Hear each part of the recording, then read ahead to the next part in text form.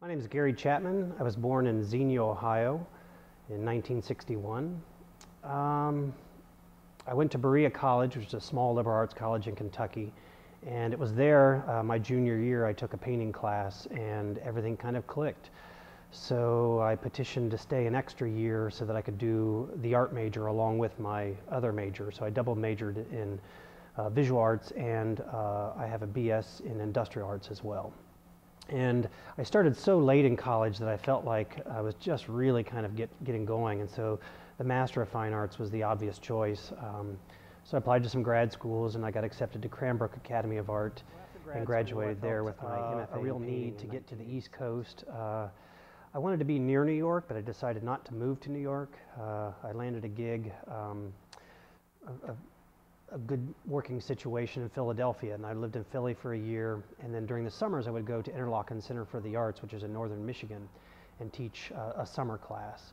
So then the next year I decided to try Baltimore. I ended up living in Baltimore for 3 years. Each year I was applying for professorships, and after 4 years I landed the job here at UAB and moved to Birmingham in 1990, where I've been teaching ever since. I teach painting and drawing at the University of Alabama at Birmingham. So of course this project is for the Montgomery Museum of Fine Arts, and they own a rather large piece that I did in the 90s called Mutter und Tochter. Mutter und Tochter is a really good example of one kind of work that I do, which is more the straightforward sort of pictorial reality. And Mutter und Tochter really evolved out of just a visual experience, which is not unlike my work, but it's certainly just one aspect of the way I work. To be literal or straightforward, the model, her name was Carlina Kirst. She was the German professor at UAB, and we both had come to UAB in 1990, and within a few years just kind of fell upon each other and became friends. And I was driving through 5 Points, and I'd seen Carlina now many, many times and never even thought about painting her. But I saw her walking across the street, and she had this long skirt on, and of course she's very Germanic, and she's a big, rather tall, strong woman. And she just had this stride about her that was just incredibly attractive and noteworthy. And I knew I wanted to paint her then. So in talking to her about that, and of course she had just had her child, Alice, who is the other model in the painting, it just evolved into this sort of symbolic representation of motherhood, and you know, some of this happened after the fact because it really was my purely responding to her and her aesthetic, her presence, and then in deciding to paint her and how to pose her, and then after the fact even, all kinds of things have sort of come to my mind to realize in fact what that painting is about. And for me it has always been, and much of my work is about accountability.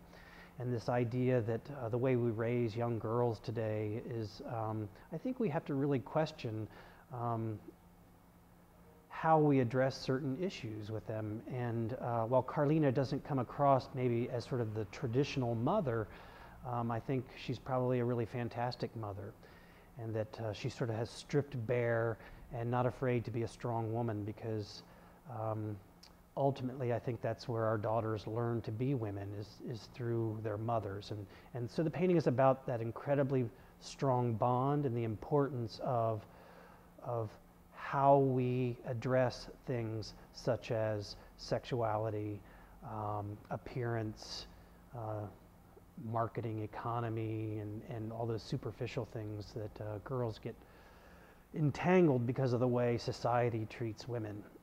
So for me, it was very much about re-examining the role of mother and showing her as a powerful role model, and I think kind of sexy too, although she's not the typical beauty. I think there's real beauty in her power.